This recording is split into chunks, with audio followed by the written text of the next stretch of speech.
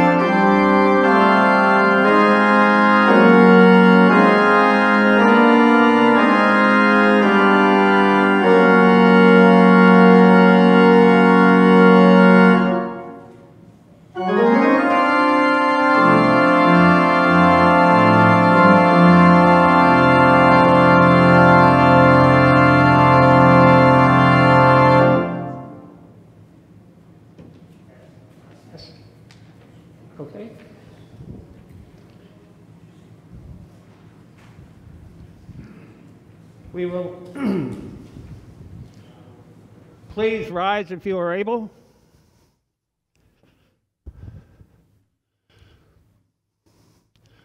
Blessed be the Holy Trinity, one God, the fountain of living water, the rock who gave us birth, our light, and our salvation. Amen. Joined to Christ in the waters of baptism, we are clothed with God's mercy and forgiveness. Let us give thanks for the gift of baptism. We give you thanks, O God, for in the beginning your Spirit moved over the waters, and by your word you created the world, calling forth life in which you took delight. Through the waters of the flood you delivered Noah and his family.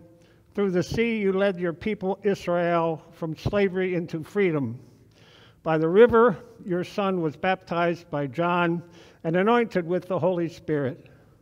By water and your word you claim us as daughters and sons, making us heirs of your promise and servants of all. We praise you for the gift of water that sustains life together.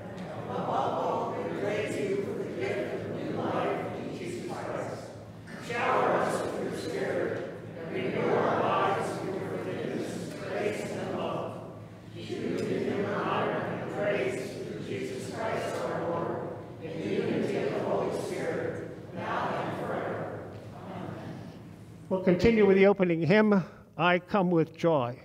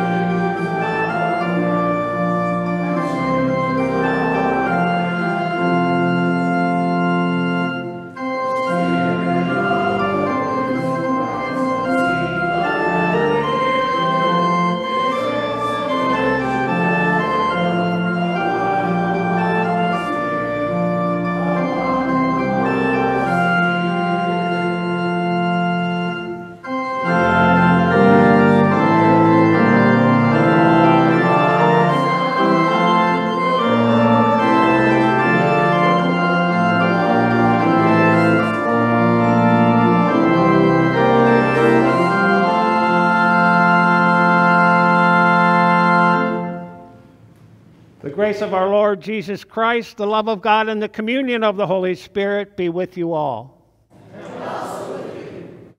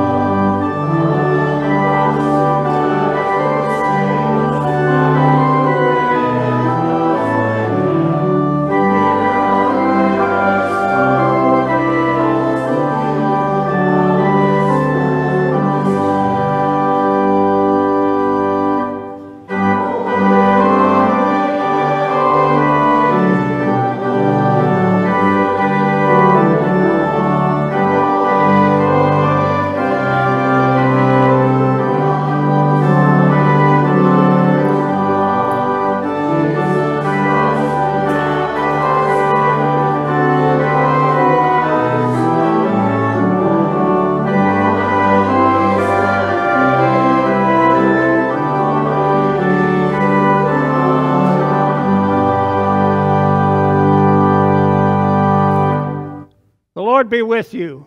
And also with you. Let us pray. O God, you resist those who are proud and give grace to those who are humble. Give us the humility of your Son, that we may embody the generosity of Jesus Christ, our Savior and Lord. Amen. We'll continue with the readings.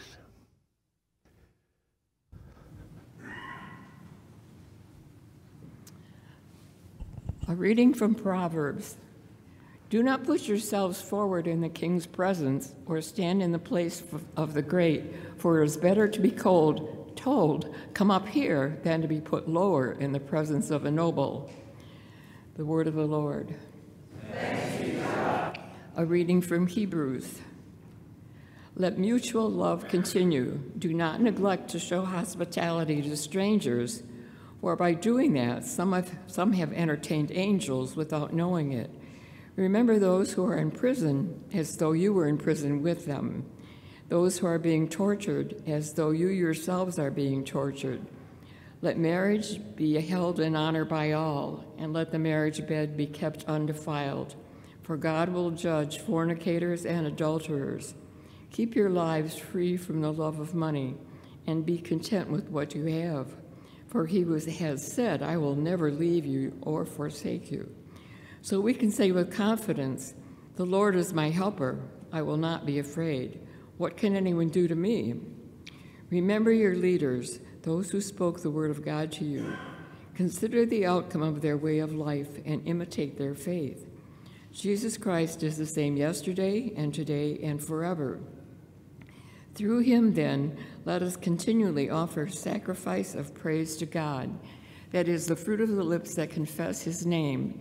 Do not neglect to do good and to share what you have, for such sacrifices are pleasing to God. Word of God. Word of God.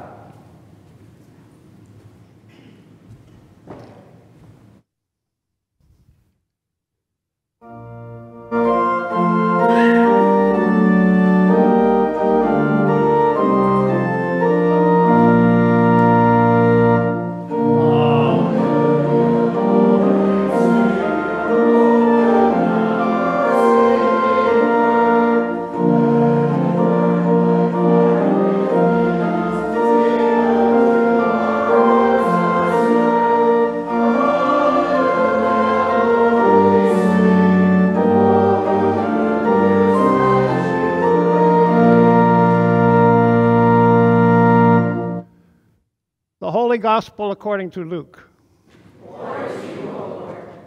On one occasion, when Jesus was going to the house of a leader of the Pharisees to eat a meal on the Sabbath, they were watching him closely. When he noticed how the guests chose the places of honor, he told them a parable. When you are invited by someone to a wedding banquet, do not sit down at the place of honor, in case someone more distinguished than you has been invited by your host.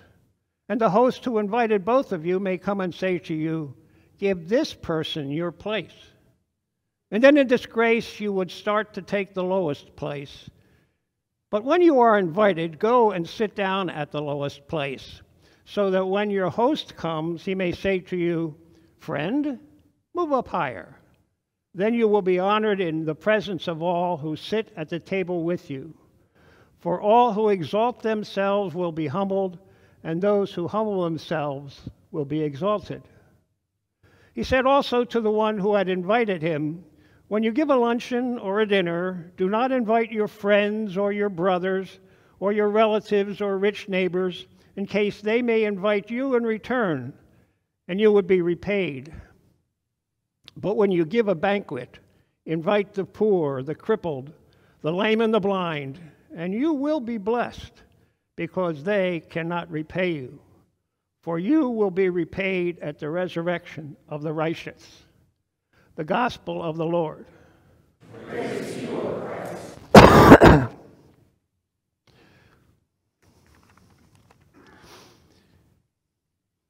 Grace and peace to you from God our Father and the Lord Jesus Christ. Now today, I want to share with you a brief review of our vacation that Sally and I took. Now, before you groan too much about having to look at an endless slideshow with narration, I promise I'll only provide with a few photos, and they do relate to today's scripture. The place we visited is the final destination of Christian pilgrimages that are made by the thousands each year. Santiago de Compostela. Pilgrims travel by various means, including walking to the cathedral at this place to attend a Mass commemorating their pilgrimage. Now here's a map with the destination shown in the far northwest corner of Spain. The main pilgrimage route to Santiago follows an earlier Roman trade route, which continues to the Atlantic coast of Spain's Galicia province, ending at Cape Finisterre, which is Latin for the end of the world. Because if you stand at that place and look outside, all you see is ocean. So of course it's the end of the world. Sally and I were not able to complete an official pilgrimage since we arrived by bus from our ship and then walked only the final 500 yards to the city and the cathedral. To complete an official pilgrimage, one must walk a minimum of 100 kilometers, which is 62 miles, or use a bicycle. If you use a bicycle, you have to complete 200 kilometers. But why a Christian pilgrimage in this place, Spain, so far from Jerusalem in the Holy Land?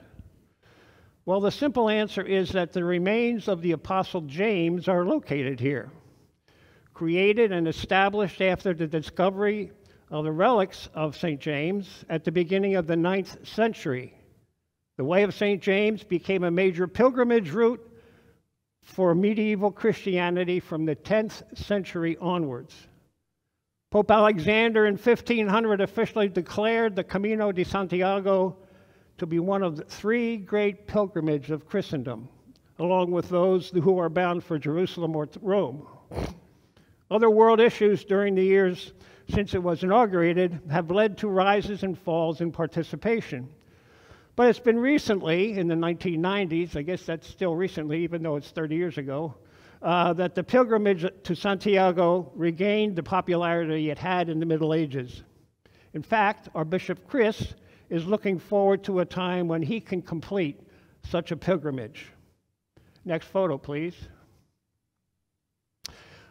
Here is a picture of the inside of the cathedral that the people will go to attend. You can't tell because it's a little bit of a dark slide, but there is a mammoth organ in that cathedral.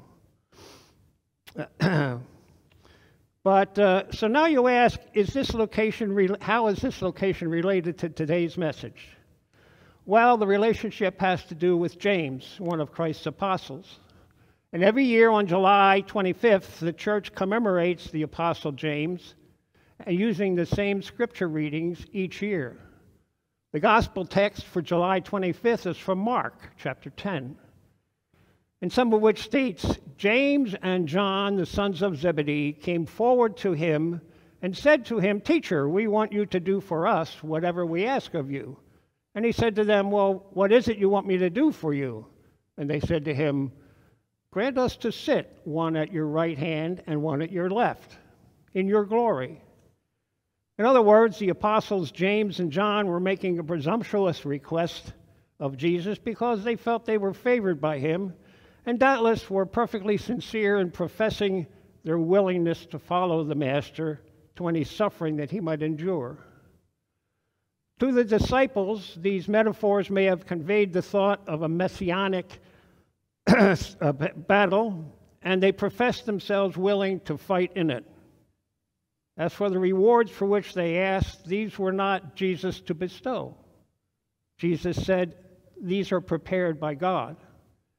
And wanting to be like Gentile rulers, they understood leadership in terms of commanding slaves and exacting service from them. But Jesus knows that's not the way in the kingdom of God. The person who wants to be first must take the lowest place and serve his fellows. And this is not a recipe for success in this life. It is a command to find happiness and service instead of being served, in loving others instead of commanding them. It finds its inspiration in the example of Jesus himself. So it's not a recipe for success in this life. It's a command to find happiness in service instead of being served, in loving others instead of commanding them. It finds its inspiration in the example of Jesus himself. And as for James, well, if you're not aware, he was the first of the apostles to give his life. Acts 11 describes how he was beheaded by Herod in Jerusalem. And this is another of the readings for that July 25th commemoration date that's held every year. So again, how does it fit in with today's gospel? Today's gospel from Luke, we see a similar situation.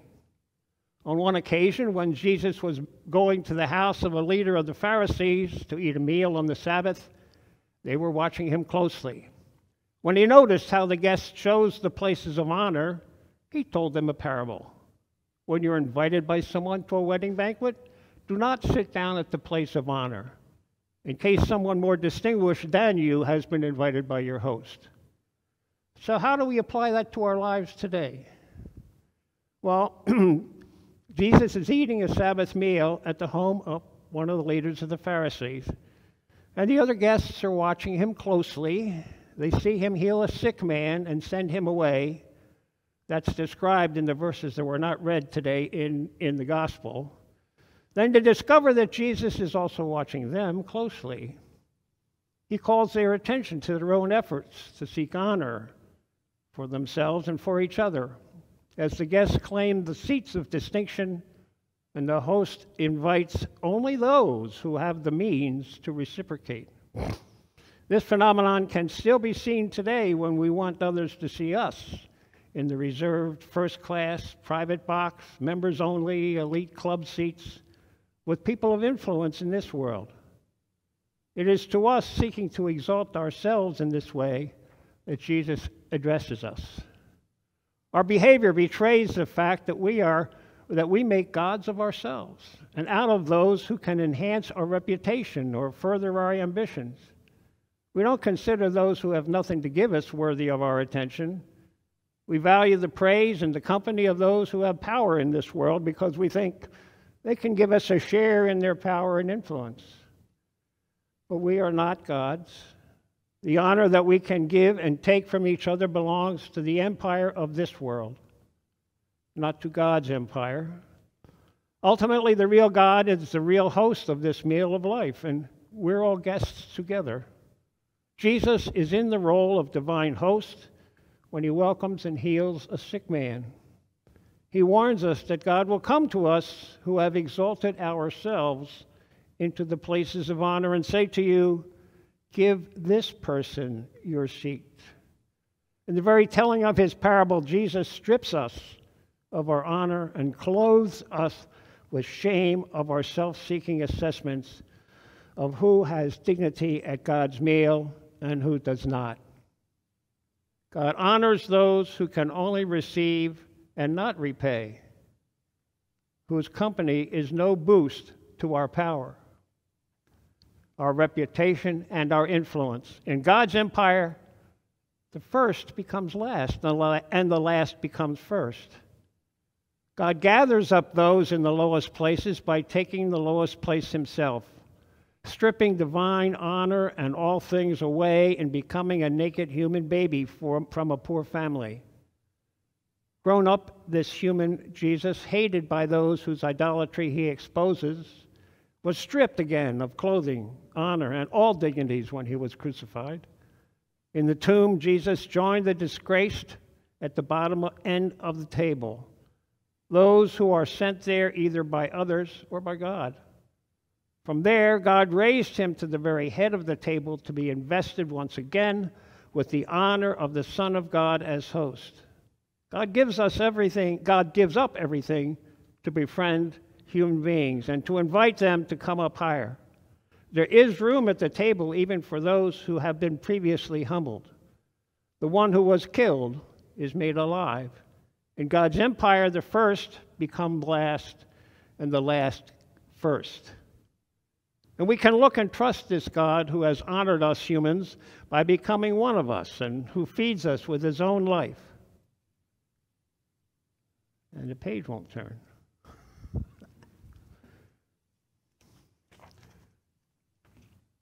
He feeds us with his own life through bread and wine. Jesus has given us his very Spirit, so we know that God will give us everything that we need, no matter how impossible or undeserved. We do not need to seek honor from others to expect them to sustain us in return for our recognition of them. They are not God, and we are not God. Thanks be to God. Knowing that we have everything flowing from God to us, we are free to turn our attention and generosity to those who can give us nothing equivalent in return. When we do that, we find that by inviting the poor, the crippled, the lame, the blind to share our lives and our abundance, that God gives us so much more than the equivalent in return. We find ourselves among the people whom God has invited to the feast and wishes to honor. We are raised with those last ones into the empire of God in the resurrection of the righteous one, Jesus, who makes us righteous with him. And so these thoughts tie to what Jesus said in the Markan text that's used for the commemoration day of James. Whoever wishes to become great among you must be your servant. Whoever wishes to become first among you must be slave of all. For the Son of Man came not to be served, but to serve, and give his life as a ransom for many. So now that we know what we're asking for, the request changes. Ask not what Jesus can do for you. Ask what you can do for Jesus. This is not just a change in leadership, but a systemic change in the politics of life. It's a whole new kingdom where the position of honor is at the end of the line. A word where we're not in it for what we can get, but we're in it to see what we can give. The power we receive is the power to serve, as Jesus served us.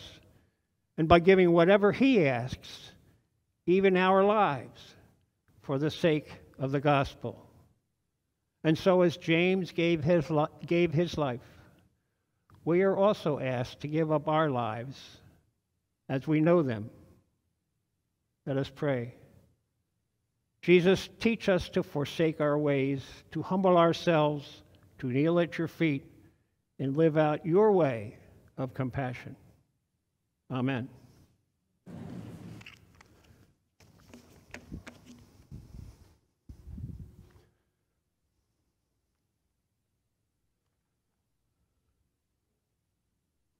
We will now continue with the hymn of the day. Praise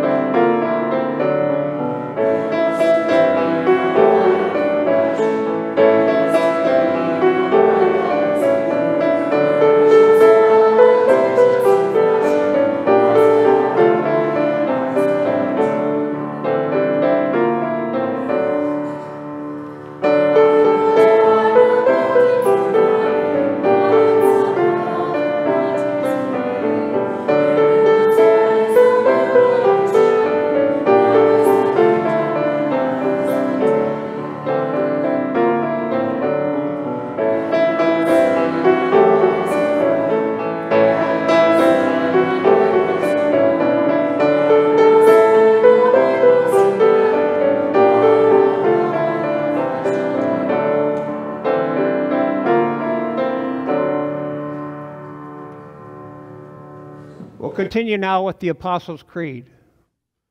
I believe in God,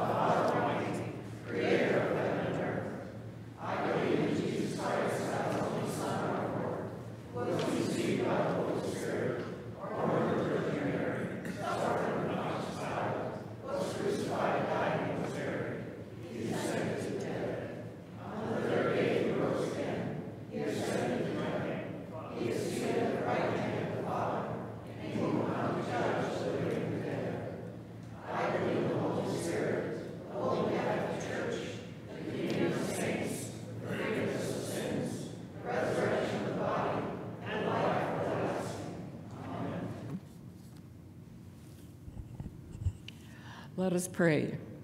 As the generations rise and fall before you, Heavenly Father, you provide persons of faith to continue your holy work on earth. We ask to be included among the faithful, that in our time others will come to know your name and serve you above all else. Hear us, O God. Your mercy is great. Give us a vision of the future, Holy Spirit, that we may sing like the psalmist in confidence of a bright future with you in the world to come. Hear us, O God. Your mercy is great. Holy Spirit, let us live by your spirit of love, joy, peace, patience, kindness, generosity, faithfulness, gentleness, and self-control above all other goals. Hear us, O God. Your mercy is great. Lord Jesus Christ, give us the will to be your faithful servants and the help of the Holy Spirit for courage on the journey. Hear us, O God. Your mercy is great. Lord Jesus, resolute to go to Jerusalem to complete the task required for our redemption, receive our praise for your willingness to suffer and die for us. You alone make us fit for the kingdom of God. Hear us, O God. Your mercy is great. Holy Spirit, give us the willpower to say no to those habits of the day that disrupt the joy of being with you. Hear us, Lord Jesus, as we name those in need of your close company, both as listed within our weekly celebration newsletter, as well as those newly named before you now. Martha Johnson, Mary Press, Robin Connolly, Connie Leitch, the Leitch family, Gladys Seeger, Matt Hefner, Esther Van Wicklen, Jacob Kennedy, Karen Smith, Ken Ross, Jerry, Kay Neff, Carol Noonan, Margaret Graisley, Sandy Albert, Leo Albert, Ruth Klosterhouse, Michael Grant, Mila Moody, Nisha Ganish, Keith Kingsbury, Jody Galbraith, Jim Beerbaum. Hear us, O God. Your mercy is great. Be with those who have special needs, known only to you, that they may hear your guiding voice. Today we lift up all victims of worldly conflict, especially the Ukrainian people, Christians persecuted around the world, and those affected by gun violence. We pray for those who hold political office, those serving our country, including Ian Bremick, Robert Shambo, Rachel Flores, Owen Green, Calvin Heim, Devin Kearney, Tyler Miller, Trevor Danielson, and Ryan Lloyd. The people in our companion synods, the Mbulu Diocese in Tanzania, the Evangelical Lutheran Church in Jordan and the Holy Land, and the Southeastern Pennsylvania Synod. Our bishops, Elizabeth Eaton and Donald Kress and their staffs, the Celebration Lutheran Church Council and staff, and our pastor, the Reverend James Fogle. Hear us, O God. Your mercy is great. Open our hearts always, so that we may always experience and rejoice in your grace. Today, we especially give thanksgiving for our members, Matt, Adrian, Reagan, and Nolan Dent, Brian and Sandy Doyle, Greg and Diane Drosty, Bill and Patty Irwin. The birthdays of Christopher Kreil, Diane Drosty, Marge Ross, Charlene Williams, and the anniversary of Emily and Jeff Yandura. Hear us, O God. Your mercy is great. Turn the weeping of those who mourn, the deaths of those whom they love, into the joyful expectation of eternal life for all who belong to you. Hear us, O God. Hear us now as we together pray for this community of faith. Gracious God, we lift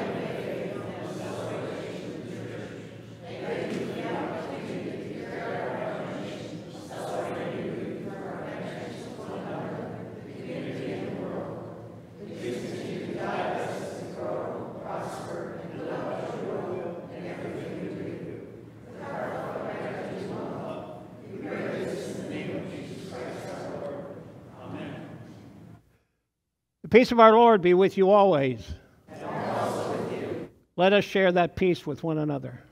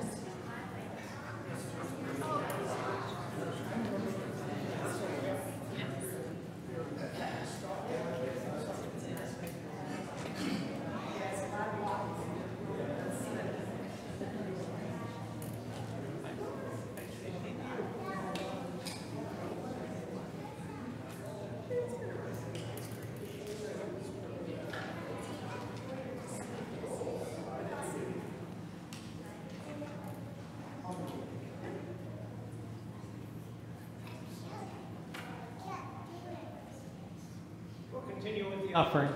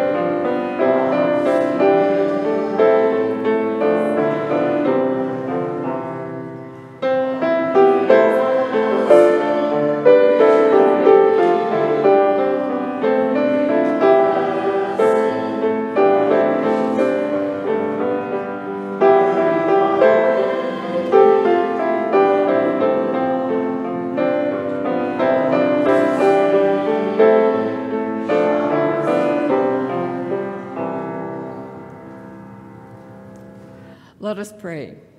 Blessed are you, O God, for the greening earth given for all, for the talents we are given to share, and for this bread and wine. Transform us to be the body of Christ, that feasting on this food and drink, our lives may reflect your generosity through Christ our Lord. Amen.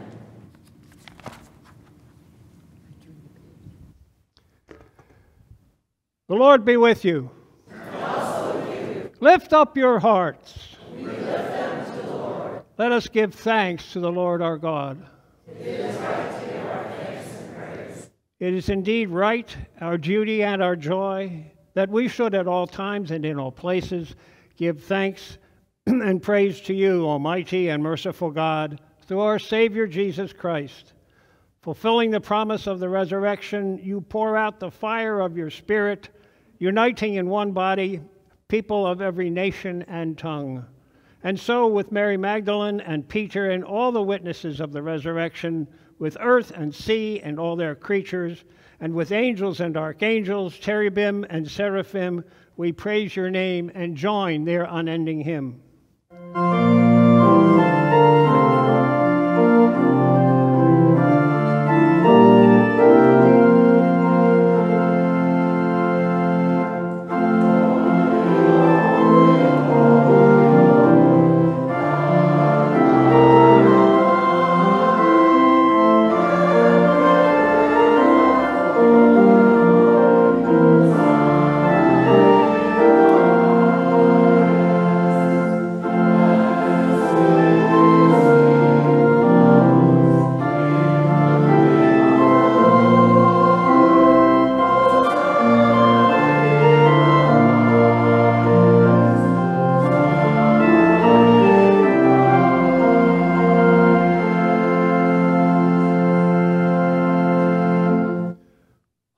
Mighty and merciful Lord, heaven and earth are full of your glory. In great love you sent to us Jesus, your Son, who reached out to heal the sick and the suffering, who preached good news to the poor, and who on the cross opened his arms to all. In the night in which he was betrayed, our Lord Jesus took bread, gave thanks, and broke it and gave it to his disciples, saying, "Take and eat, this is my body given for you. Do this for the remembrance of me." Again after supper, he took the cup, gave thanks, and gave it for all to drink. "This cup is the new covenant in my blood, shed for you and for all people, for the forgiveness of sins. Remembering therefore his death, resurrection, and ascension, we await his coming in glory. Pour out upon us the Spirit of your love, O Lord, and unite the wills of all who share this heavenly food, the body and blood of Jesus Christ, our Lord, to whom with you and the Holy Spirit be all honor and glory now and forever. Amen. Our Father, who art in heaven, hallowed be thy name. Thy kingdom come, thy will be done, on earth as it is in heaven. Give us this day our daily bread, and forgive us our trespasses, as we forgive those who trespass against us. And lead us not into temptation, but deliver us from evil. For thine is the kingdom, and the power, and the glory, forever and ever. Amen. The table is ready. Come and eat, and please sit down.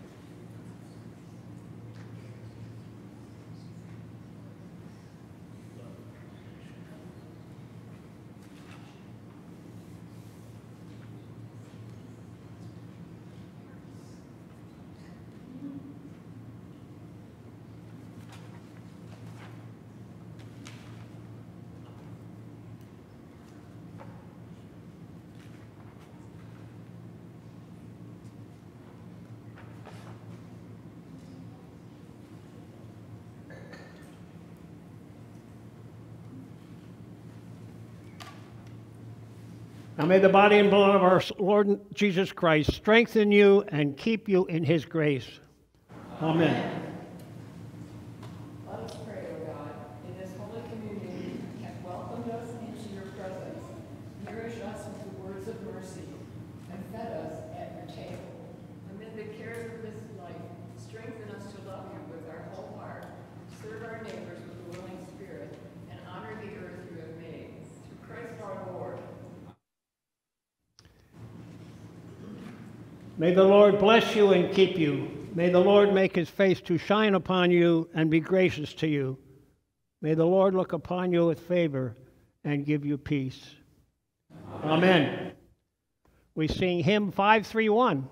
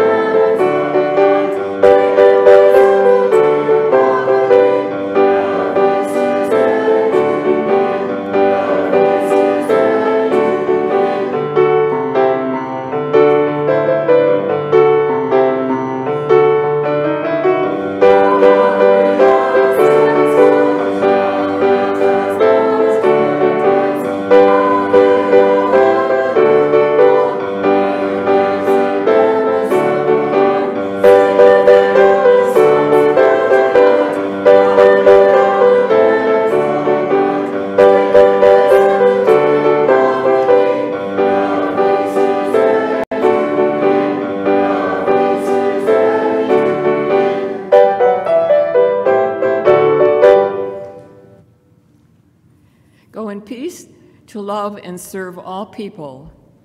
Thanks be to God. Alleluia.